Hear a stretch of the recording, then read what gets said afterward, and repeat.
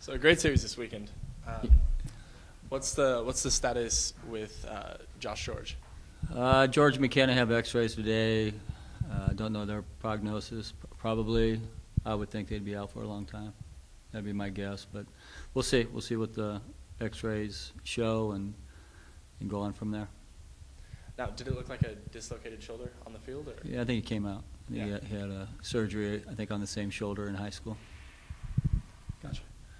Well, this was like a great series this weekend. What did you tell the team after you won? Well, I mean, just try to learn some lessons. We were given an opportunity to win the series, and we did that on Saturday. And then we had a chance to, with a win on Sunday, we would push Santa Barbara another game behind us, and we would move on up with Fullerton. So that's what we did. It was great, and just the way we were able to kind of hang in there and win a one-run ball game at home.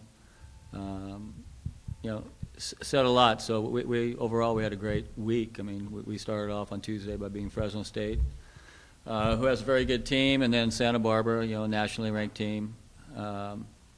So it was good, but sometimes it comes at a cost too. I mean, we were without McKenna the whole weekend, and now it looks like we'll be without George for I would think an extended period of time. Who stepped up without Alex? Just kind of everybody as a whole. I mean, everybody kind of did their job. You had your constants, which is Barbier. He's been good the entire season. John Schutnick really had a good week. John provided some power in the middle of the lineup. But we had quality starting pitching all three games. We were really good out of the bullpen. Played good defense outside of Sunday early on, which we made a couple of errors. And then hitting-wise, I mean, we probably swung the bat better than we had all season against a quality pitching staff. Did you expect this much success against Santa Barbara, or was it kind of a shock to you? No, I mean, you expect to win every game. You just don't know, how your team's going to perform, each and every game. So,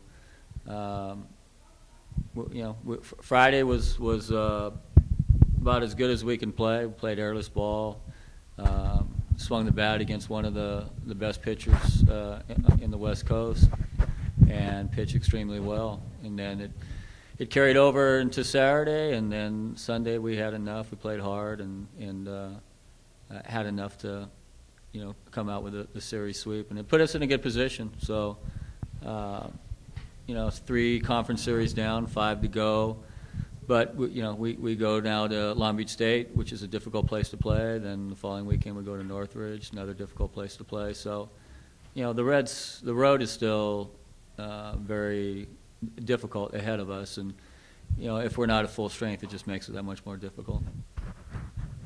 Coach, last time we talked, I said, hey, you guys are 8 games above 500. You're doing well, all this sort of stuff, and you said your record was a little misleading. Yeah. That once conference play started, things change, so on and so forth.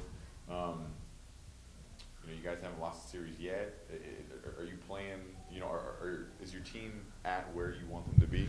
Well, yeah, we're playing about as well as we can. I mean, we opened up conference play, with Fullerton at home, and we're able to win the series there. Went to Hawaii, difficult place to play, won that series, and then.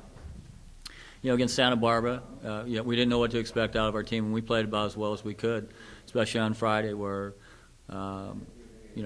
we swung the bat as good as we have all season against maybe one of the best pitchers we faced all season. He's as good as anybody out here in the West.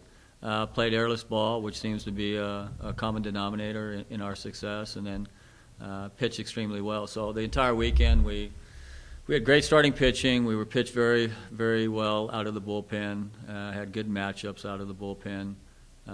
Played airless ball on Friday, Saturday. Made a couple of miscues early on Sunday. And then swung the bat probably as good as we can swing it. So had contributions out of a number of offensive players. And just kind of from a defensive standpoint, pitching standpoint, we just kind of minimized our deficiencies and didn't really show that much. So Friday and Saturday's game, we came out and we're pretty dominant. And then Sunday was a close contested ball game, and that's usually how all Big West conference games are. So, and it doesn't matter if you're playing the number one team or the last place team. They're all hard fought wins, and if you make too many mistakes, you're just giving a quality team too many opportunities. But okay, so do you feel where your guys' record is now and how you guys are playing that it demonstrates how well you guys are doing? Yeah, I never know. I mean, we can continue to play better, and I don't pay too much attention to the rankings or anything like that. I mean, we're now in one of the polls, the top, I think we're 19 in the collegiate baseball, but it's more so just trying to better ourselves on a daily basis, on a game-by-game basis. And there's a lot of areas that we need to continue to get better in, and just some of the smaller points of the game.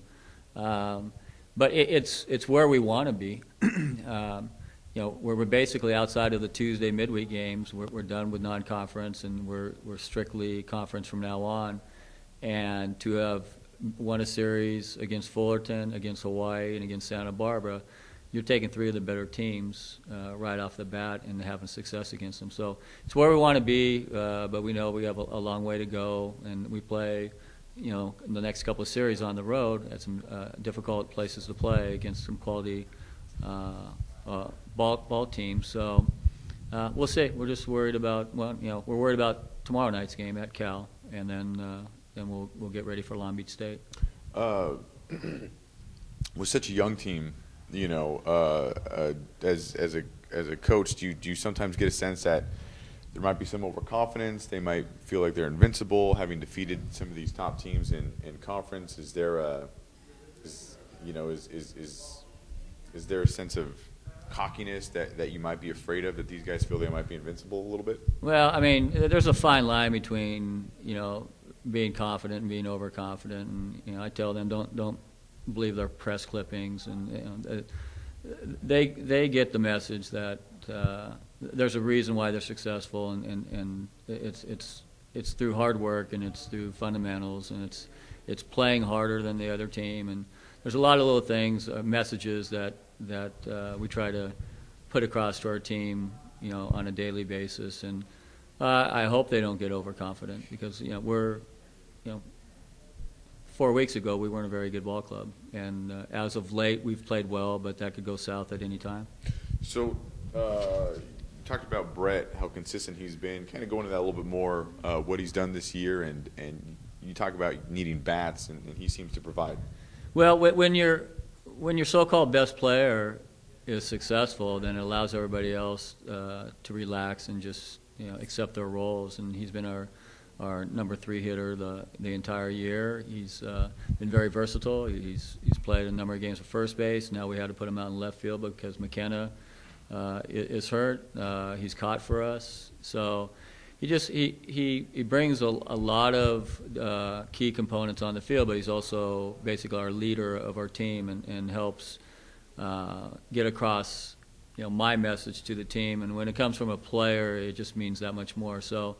One, we're lucky to have him. Two, it's great that he's having a successful year, because now when he talks, I mean, the players listen, they understand what the message is, and with he and Shutnik and Kyle Smith, those guys have a big impact on the team, not just on the physical side, but on the mental side, and what they say in practice and in games, and what is accepted. And I think after the series, Shutnik, I think, said the last word is that to the entire group is this is what's expected of you. So don't think that it's something that's out of the ordinary. This is what you are here for. This is the results that we're supposed to have. And so when it comes from a player, that's the message, that it's very meaningful and it's very powerful.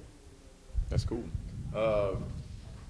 Long Beach, on the road, you're coming off obviously this great win against Santa Barbara. What do they do well, and what are you kind of expecting out of them? Well, they kind of do everything well now. I mean, they pitch well. They always have. It's a pitcher's ballpark, Blair Field. They move the fences in a little bit, but it's still pitcher's field. You have the breeze blowing off the ocean. They play very, very good defense, and now, as of late, they're starting to really swing the bats. So, and it's always been a kind of a difficult place to play. Now, more than likely, we'll go down there without two of our starters in the lineup offensively, and that makes a big impact. So we're just looking for the right combinations, a couple of other guys to step up and contribute, and to allow us the best opportunity to win a ball game. Yeah, talk about those injuries, not necessarily on the individuals, but just having two of your starters out for X amount of weeks, however long it might be. Do you feel like you got the clientele to kind of fill those roles, and you guys might not miss a beat as much as you hope you don't? No, I think we're pretty thin. We were pretty thin without them, and now losing those two, we really get thin. So we'll see. I mean, that's why you work hard and practice on a daily basis, and you talk about before the season that you never know when your name is called, but if it's called, you better be ready. And so, there's going to be a couple of opportunities for a couple of different people to hopefully step up and contribute, and to allow us the best possible opportunity to win ball games. Thank you, Coach. Cool.